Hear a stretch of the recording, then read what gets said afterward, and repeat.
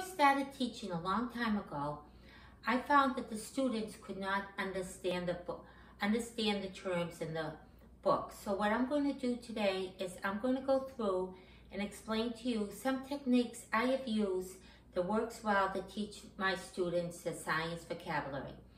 The first thing, the most important thing to get from this short video is the following. I spoke to the head of the reading department about this issue once. She informed me that teaching science, you have as many new terms to learn in the course of a year as the foreign language teacher does. So you need to keep in mind when teaching science, you're basically teaching a foreign language. That's not including the math, the science itself. You are basically the kindergarten teacher to your students.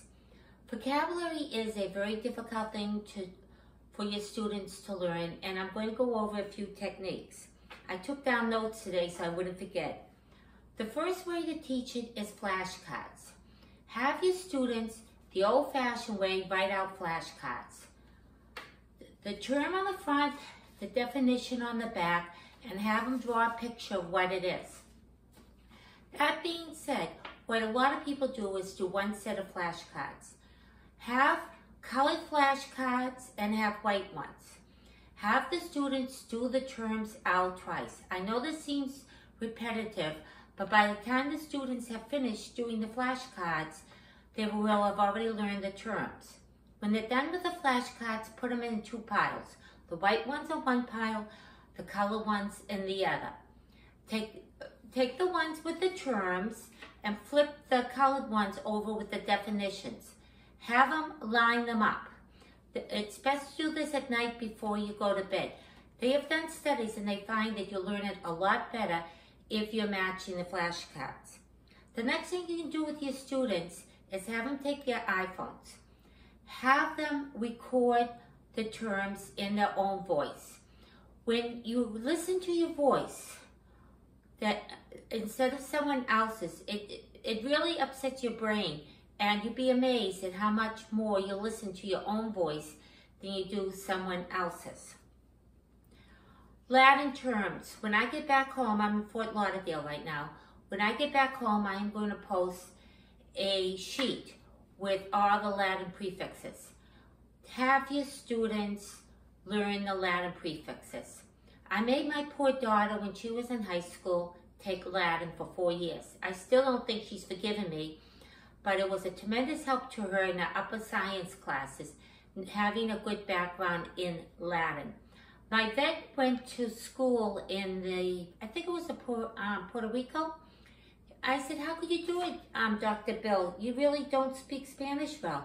He said because so much of the terms were in Latin, he was able to get through the courses. I cannot tell you how important it is to have word walls done up. They're a pain in the neck. You can even have your students do it. Teachers Pay Teachers has a lot of word walls that you can buy. Even though your students don't know that they're seeing the words, it's a big help to them to see it. When I was in school, what I would do, some of my advanced A&P classes, there was so much memorization. I actually took soap and wrote the words and put them in the shower. So when I was taking a shower, I would see the 12 cranial nerves. I would see the muscle. I don't expect you to have your students write on their walls at home, but it's a help. Have them write little post-it notes. I have post-it notes all over my dashboard on my car. If you have word walls up on the wall, it is a big help. The students learn the terms without even realizing that they are learning them. Old-fashioned hangman. You put on the board a hangman, and then you write the terms, you write little slashes underneath and have the students guess what word it is. Bingo is wonderful, and there's several ways you can play bingo. Play it the old-fashioned way. You hand out the cards to the students. You can even have the students make the cards up. I would really recommend that you do that. Have your students write out the cards and then make a photocopy of one and then call it out and have them X it out like you do in the Senior Citizen Center.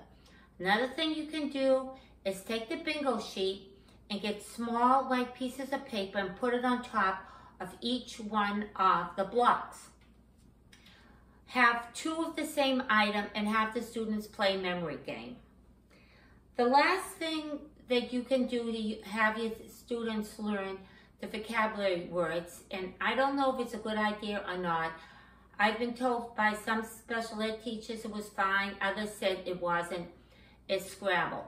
Have the students make their own Scrabble pages. Get large grid paper with large blocks and have them write the terms in it themselves. Then have them pass. This is a good thing to do on a day that you have like 15-20 minutes to kill.